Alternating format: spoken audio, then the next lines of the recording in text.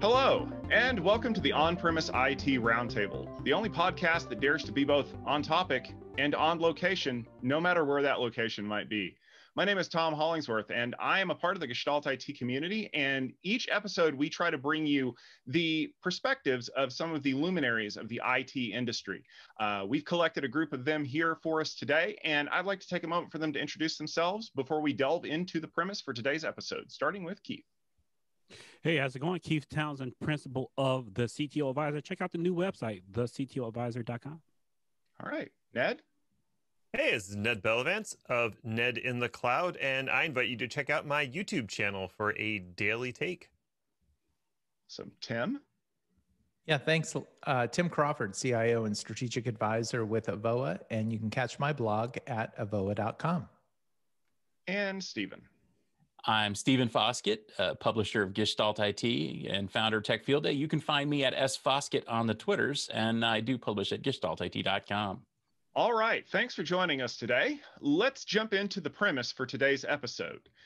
It's been an interesting year, to put it as succinctly as possible. 2020 has been a year of rapid change, of rapid developments, and quite honestly, some of the most rapidly changing predictions that we've ever had to deal with in the IT industry. You know that at the end of every year, a lot of companies get together and they put out these prediction videos of things that we're going to see. Sometimes they play it a little bit safe. Sometimes they stretch out there and try to say, well, I think this thing might actually happen. And it's a safe bet that absolutely everybody got everything wrong for 2020, unless you played it really, really safe. We've collected a group of people here today to obviously kind of think about what we're going to do in 2021. But quite honestly, the premise for this episode is that predictions are completely overblown. With that being said, let's jump into some of these predictions. I'd like to jump around the horn, and I'd like for our guests to kind of talk a little bit about what they think is going to be one of the big driving trends going forward in 2021 as we start to look at the way that enterprise IT recovers from, well, quite honestly, what has been a dumpster fire of a year. I think one of the trends that we saw was the embracing of remote work. And I think that is going to continue well into 2021 as people continue to figure out exactly what their approach is going to be. And as a vaccine comes available, some businesses may try to rope the people back into the offices. And I think a lot of those people are not going to want to do that, or at least not do it on a full-time basis. So rather than just being at home or just being at work, we're going to have that hybrid worker, and you're going to need some sort of hybrid solution to support them. So basically what you're saying is the genie's out of the bottle. There's no way you're going to be able to force people to be a 100% full-time in the office worker anymore. Well, I think we've kind of got a skewed panel here that all of us pretty much work from home. So we already know the magic. We already know how awesome it can be. But we also have learned over the course of the year how much we miss in-person events. And that's sort of the equivalent of the water cooler chat or going around the office and having a face-to-face meeting with someone. There's something that you miss when you're 100% remote. So I think while some workers have discovered the magic of working from home, they've also discovered the downsides. So they're going to want to have that, I'm in the office maybe 2 days a week and I'm remote 3. We'll see. Yeah, the follow on with that, one of the things that was big this past year was virtual events. You know, I think all of us have virtual event fatigue, especially December, where the beginning of December was a crush of virtual events, and we could all make the excuse that we're going to AWS reInvent. Therefore, we can't go to the IBM, Intel / everything else summit. Well, those barriers were removed. Some really great things came out of it. I hosted a virtual event back in April. Ned was there. He presented on networking, hybrid cloud networking, which I think is another topic. But also, there were people within the Tech Field Day community that presented for the first time at a conference, which was awesome. Yet I found myself last night not wanting to go to church last night, and I'm a devout churchgoer, because it was yet another virtual event. So I think 2021, we're going to figure out virtual events, the fatigue that comes along with I'm on Zoom or WebEx all day throughout the day, and I need to be on Zoom, WebEx, and etc. on the weekends because we're having a graduation party for a friend tomorrow night. Yeah, I think, you're both absolutely right. I think the work from home or work from anywhere is definitely going to take hold. There are already conversations amongst leadership that they're talking about either the 3-2-2 model or the 2-3-2 model, which is the number of days you're remote versus the number of days you're in person versus the number of days you're off. And so I would expect to see that kind of rationalize out. I don't think the extremes are going to be the case across the board. Everybody remote, everybody in person. But I do think that we'll have a combination of those where it makes sense. But I think in addition to that, it's also caused us to think more broadly around how we use technology, how each of us are buying things, how each of us are engaging technology. It's not as simple as, the traditional ways of managing technology. We have to think very differently. And I think it's really kind of pushed some of those boundaries around new and emerging technologies and put into question how much of that legacy tech should we be sitting on. So I would expect in 2021, we'll see a market shift as the economic factors start to stabilize, which first starts with a vaccine. I've said it before, and I've been saying this for the better part of 8 to 10 months, which is economic uncertainty is driven by virus uncertainty. And so once we get virus certainty, that will then drive to economic certainty, which will then give us a clear path for decisions we make around customers, which ultimately is where technology is going to come into play.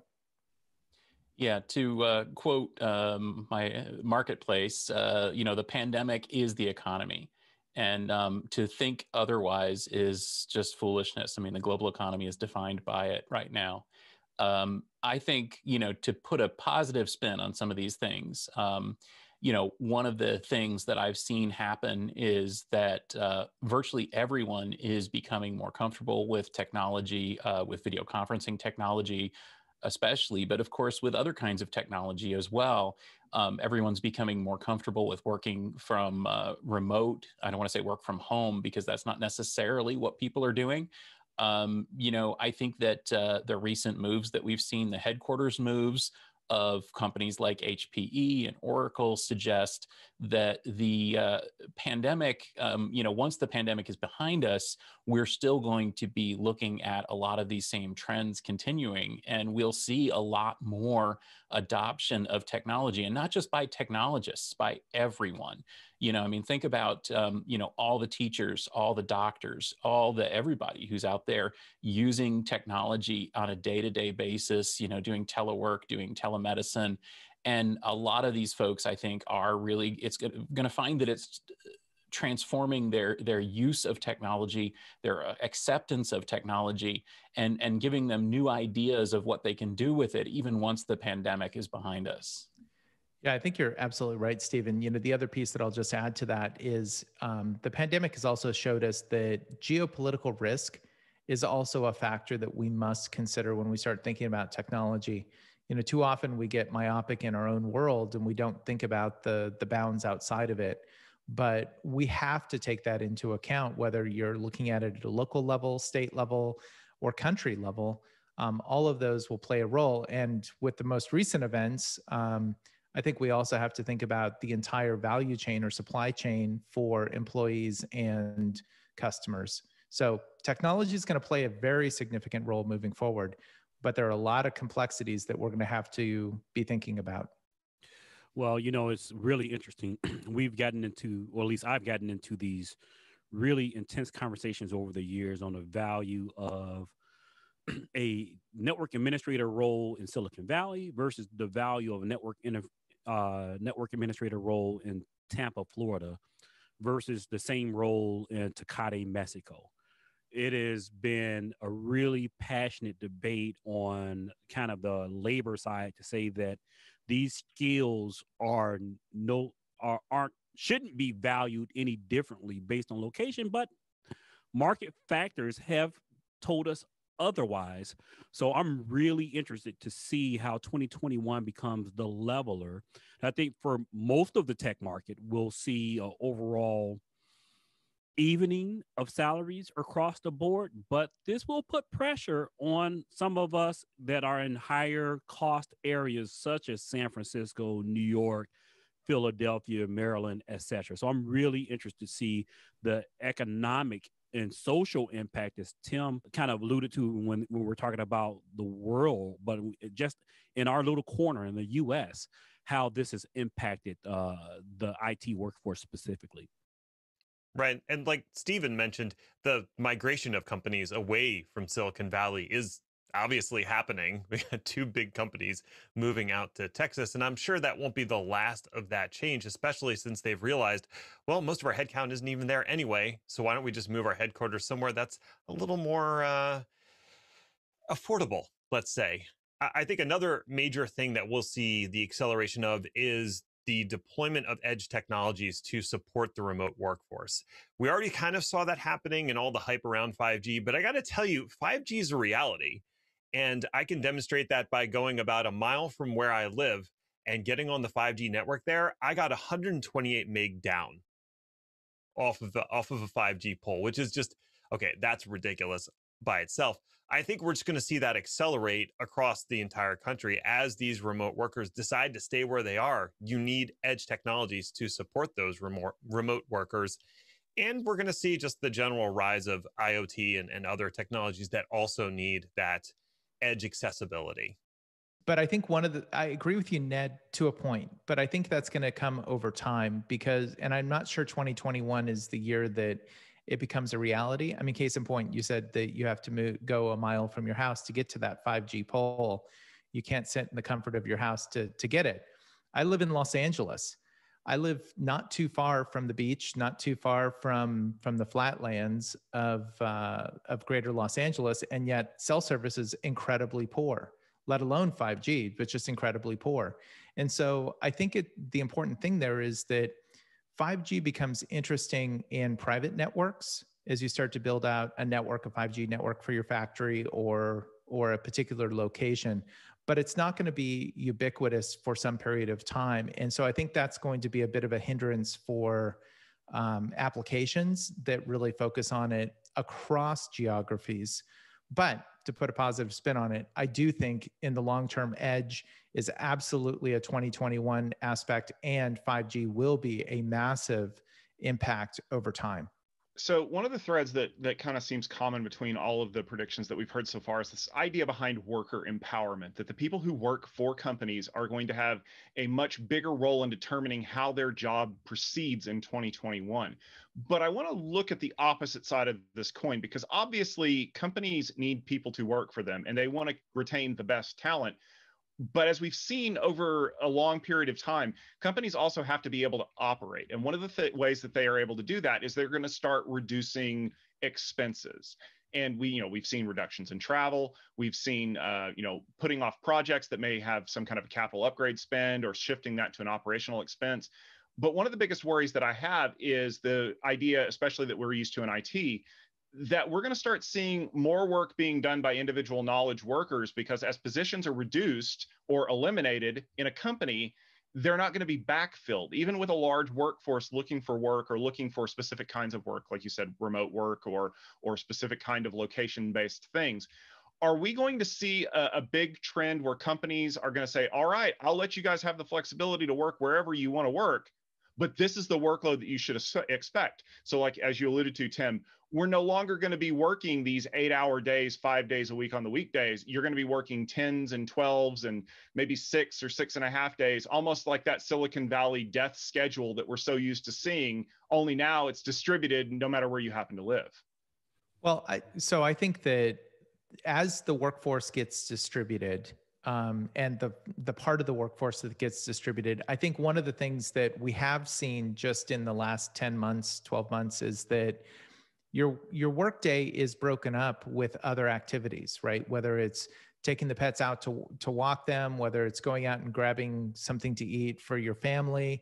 Because let's face it, we all have someone at home that is kind of an interrupt point, if you will, using technology parlance. And so there are opportunities, I think, to start understanding that maybe it is a 10 or 12 hour workday, But instead of spending 2 to 4 hours of that commuting, and I know people here in Los Angeles that literally spend an hour to 2 hours a day each direction commuting, each direction. That's a huge time sink. If you start putting that toward the workday, it's a huge opportunity. And if you start talking about it's not 10 solid hours, but maybe I'm doing 4 in the morning, I take a couple hours to do some other things, and then I do a couple hours and then do some other things and then come back and do another 2 hours.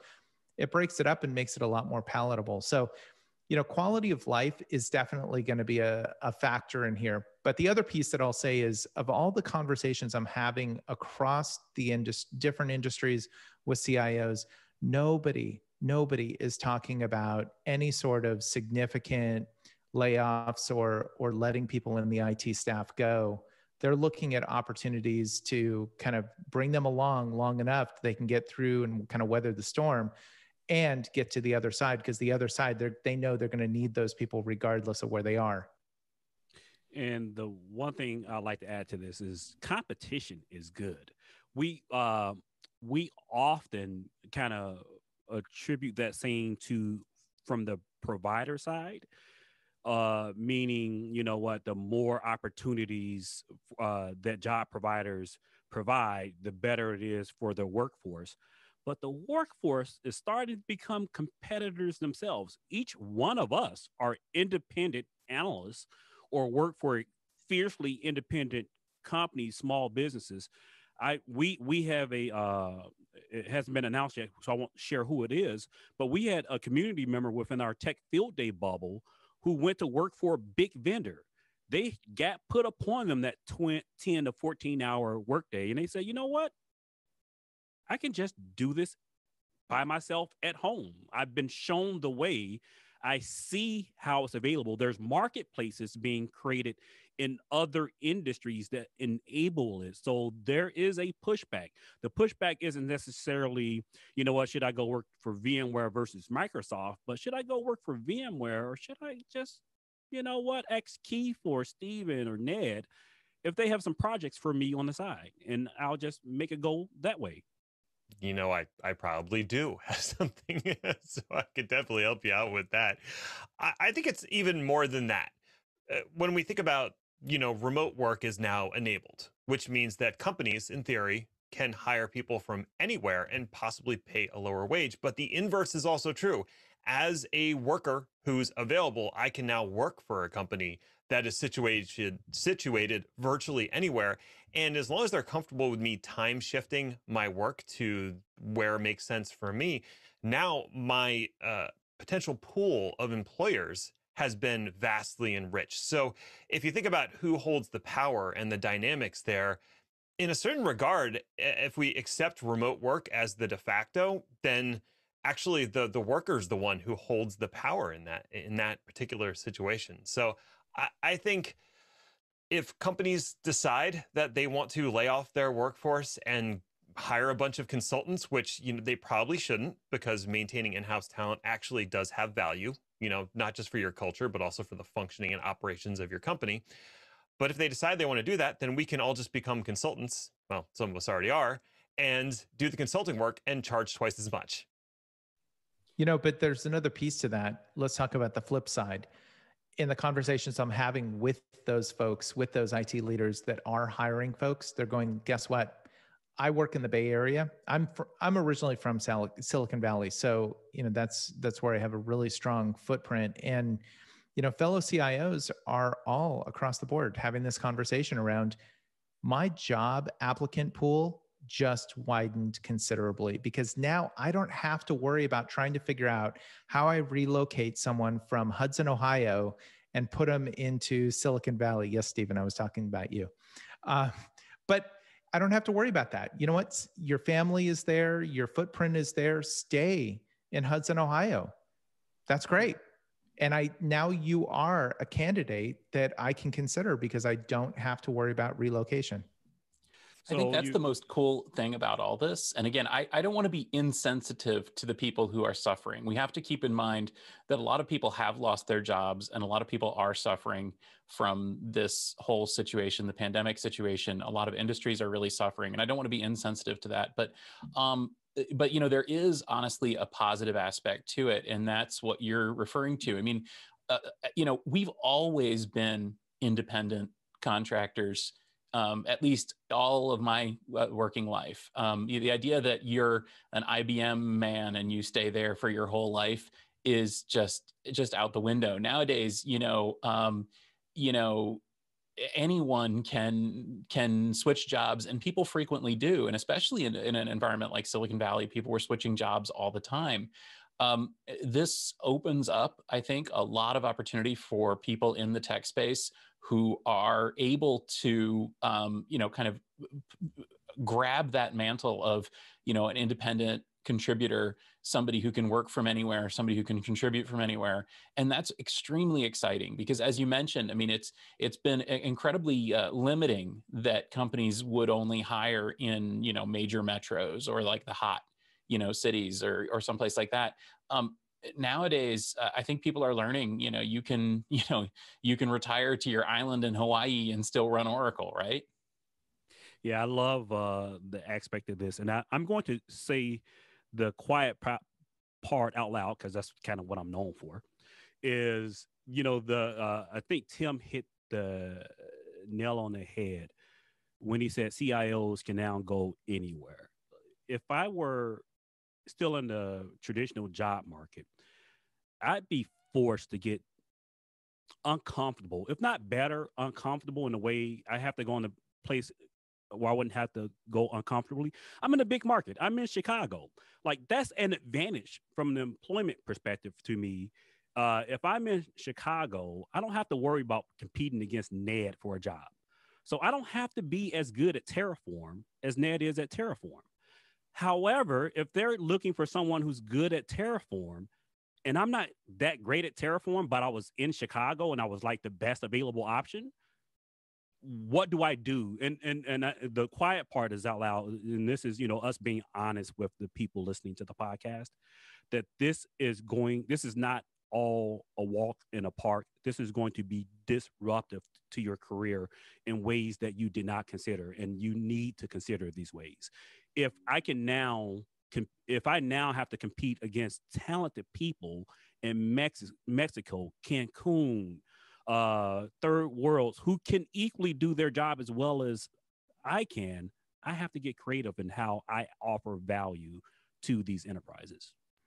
I'm glad, Stephen, that you brought this up, because there is something I did want to mention that all five of us have a responsibility to do. We're all five men, no women on the panel. And one of the things that we've seen as part of this pandemic is it's actually pushed a lot of women out of the job market to take care of kids at home, take care of the household, whatever the case may be. And so one of the things we have to do is we have to work actively and hard at bringing those folks back into the workforce.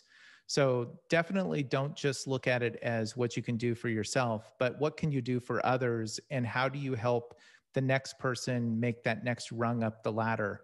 There are huge opportunities that we're talking about as part of this discussion, and that's great. But don't forget your brothers and sisters on either side of you, up and down and sideways. They're going to need a helping hand too. And so I want to acknowledge that, because I think it's an important piece, kind of to Keith's point about the quiet stuff that nobody talks about. This is something we need to talk about, and we need to be more open about and candid. All right. One last thing that I want to cover here as we think about our 2021 predictions. One of the things that did not slow down through 2020 was acquisitions. We saw a lot of them that were fueled by a growing stock market, and we expect that to continue as the economic uncertainty settles down. We see a lot of companies that are looking to expand into new areas, to develop new customers, and things like that. I want to get your take on this, folks. Which industry do you think is going to see the biggest amount of consolidation inside of enterprise IT? Do you feel like storage is going to be ripe for consolidation? Do you feel like there's a specific company that's going to go out and start buying lots of people? I want to see where you guys are thinking this. So I think the segment that has the most chance of consolidation is going to be AI. I think AI we've seen an explosion of companies, and some have started to IPO. So you have, was it C3, I think, just IPO'd. I think we're going to see a consolidation of those AI companies, either being scooped up by existing, maybe IBM scooping up some AI companies or something along those lines, or just one of the ones that IPO'd picking off some smaller fish out there that they think would complement their existing offerings. So I think that consolidation is already underway and will accelerate. And the other thing I'm going to say, my prediction is that Nutanix is going to be acquired in 2021. I need to jump in on the AI thing because, of course, I started AI Field Day this year and also an AI podcast this year. And let me just say, you are bang on correct, Ned. The reason we did that was because AI is coming to the enterprise, and it's coming to the enterprise in a big, big way. And the success that companies like Juniper have had with acquired AI has just every other company, no matter what space they're in, needs to have AI-enabled tools. It's coming. You're right. So I'm going to go in a different direction. It seems like every cloud something startup is selling to the platform group inside of the enterprise. And there's just a mismatch between the number of vendors trying to sell into the platform group. IBM went in there big time with $34 billion acquisition of Red Hat. VMware's there with Tanzu, and everybody's selling Kubernetes, and not just Kubernetes, Portworx, storage-related stuff. I get super frustrated when I hear a pitch from a vendor and they say, and I ask, what's the persona they're looking to sell to? And they say, the platform group. The platform groups that I talk to are still digesting getting OpenStack out of their environment, let alone bringing in a whole nother Kubernetes-based or HashiCorp-based platform to deliver applications. I think they're for the most part saying no mas, and I love to hear Tim's thoughts about this. I think they're doing a reevaluation from the enterprise, from the buy side, saying, you know what, should we be buying these platforms and in this business versus outsourcing that part of it? And I just see that whole part of the industry collapsing on itself. Yeah, I agree with both Ned and Keith. I'll take it in an even slightly different direction, which is to suggest that the folks that are kind of more ripe for disruption are those that are just kind of either bit players or only have a specific feature that they offer. So not just the platform plays, but I think the folks that, hey, we do this one thing, this one niche area, that's more of a feature. That's not a product. And unfortunately, there are other factors that are driving that behind the scenes. But to a customer, I can't take one more feature as a product and one more vendor I have to try and figure out how to integrate. And so I think what you'll see is more focus on the bigger players that have a lot of different features to offer. Even if they only cover 80% of the opportunity, it's too costly. So I think the little guys are going to have to find ways to find an exit in 2021, partly because of what happened in 2020, but partly because of where things are going in 2021.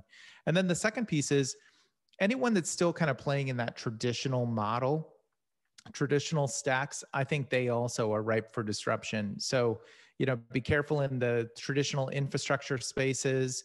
I mean, the enterprise is moving up the stack. They've been moving up the stack for several years, and that penchant is only accelerated in the last 10 months. So I would expect in 2021 to see that accelerate even further. And I would just be cautious for the incumbents there. One of the things that I've seen a lot of are products that are intended to bring cloud-like operations down to on-prem and disrupt the traditional stack that you already have, which is probably a loose collection of VMware PowerShell scripts, Bash scripts, and some poor, sad mainframe sitting in a corner somewhere that's actually making all of your money. The product that they're trying to sell now is either a software-defined solution that will give you cloud-like operations, a tool that will give you that, or just fully replace your existing hardware and software with some sort of cloud-like thing. And I think we mentioned, the Red Hat acquisition and pushing OpenShift, but there's a bunch of other players that are trying to do the same thing. And the big public cloud providers, Google with Anthos, AWS with Outposts, Microsoft with Azure Arc and Azure Stack HCI, they're all going, hey, you love this cloud thing? Put it down on-prem and you'll be even happier. So there's a lot of disruption as these spending cycles keep going. Yeah, I think there's definitely a market for bringing cloud-like capability on-prem. We're actually doing some research in this area of saying, you know what, there are workloads that use cloud abstractions, but don't need the cloud. If I'm going to have a data center, why don't I have this capability on? And I think in 2021, we're going to figure out what that looks like, whether it's OpenShift or Tanzu or something from HashiCorp. We're going to look at what works, and the rest of it we'll just send out to the public cloud where it belongs. And I think, to Tim's point, if you can't answer that challenge, you don't have much of a future in enterprise IT. This is starting to shake itself out. Yeah, I think, to take that point even further, Keith, I would agree. And bringing it full circle, Tom, we started this conversation talking about people working from home. And so as that changes the dimensions, and I was just on a call earlier with a group of CIOs talking about this very issue and how they're rethinking real estate and rethinking office configurations and how they're going to do office management. Guess what else sits under real estate? The data center. And so I think it's really going to push people to question, why do I have a data center? And so that's not a stake in the ground to say, hey, I'm giving up my data center lock, stock, and barrel. It's to say, I need to rethink what I need a data center for and really kind of refactor it to be appropriate for maybe those edge components or mid-edge components, leading back into public cloud, maybe because of regulatory compliance or privacy requirements. But it's going to cause people to rethink how they architect things. I don't think everything goes to cloud. I don't think everything sits in the corporate data center using traditional means, but I do think that we'll see a market shift toward people looking for greater flexibility in how they consume those on-prem resources. And we're seeing that from companies like HPE. I mean, even Dell is working down that path. And you're right, the public cloud providers are reaching into that space too. They're just taking the public cloud and reaching into the on-prem, whereas the others are taking on-prem and reaching toward more of a cloud-like experience with it. I think we'll need both, but for different reasons. And that refactoring is something I expect to see in spades in 2021. I'm going to get a little bit nerdy on you. I agree with you guys about these high-level concepts, but let's go right down to the hardware. I think that something we're going to see in 2021 is we're going to see the emergence of sort of a transformed race for the lead in data center hardware. And I don't mean Dell versus HPE versus Lenovo. I mean Intel versus AMD versus NVIDIA. I think Intel is showing their hand that they intend to not just be a CPU company plus a bunch of things that support CPUs. I think Intel is going to be trying to transform into a company that provides high-end components, including CPUs, GPUs, networking, persistent memory, et cetera. I think that NVIDIA has obviously already headed in that direction. By the way, I don't think NVIDIA is going to end up with ARM. I don't think that's ever going to happen. But I do believe that NVIDIA is going to try to make a run for it as well. And AMD is the third horse. And AMD has the most acquisitions to make in order to fill that up. So I expect AMD to make a couple of big, blockbuster, many billion-dollar acquisitions in that space to try to compete with Intel.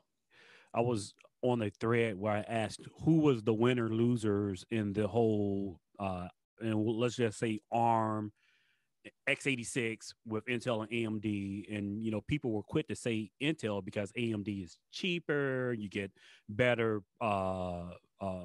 performance per watt and price, etc.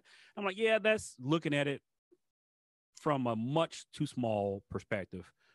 If you look at what AWS is offering. They're offering an abstraction from x86, period. Just deploy code.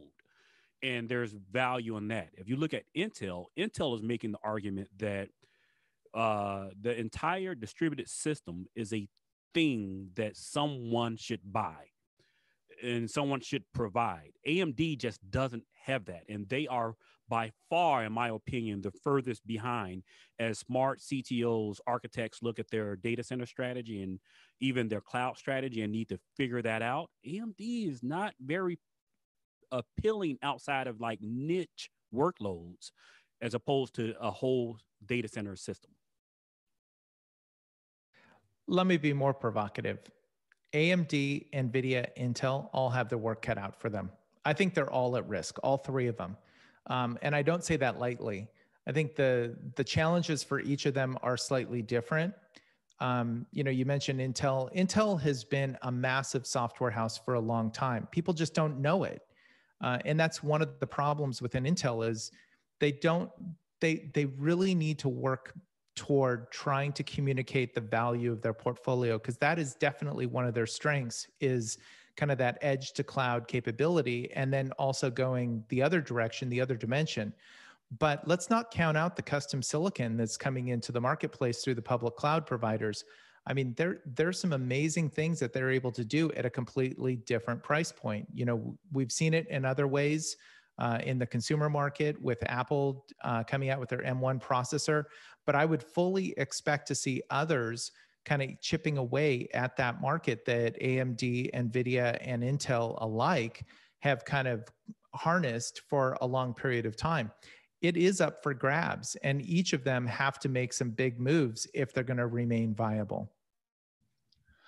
All right. Well, this has been a fascinating discussion. And quite honestly, I'm sure that with these great guests, we could probably keep talking well into the first quarter of 2021. So we're going to go ahead and cut it off here. But I think the most important thing that you should be taking away from this as the audience is that there are a lot of factors that will decide if 2021 ends up being a better year for you than 2020. Obviously, we hope it will, but that's up to you. How you choose to invest your time, how you choose to invest your effort, and who you choose to invest it in, whether it's yourself or another company or even a new job. So look at the calendar as a blank slate.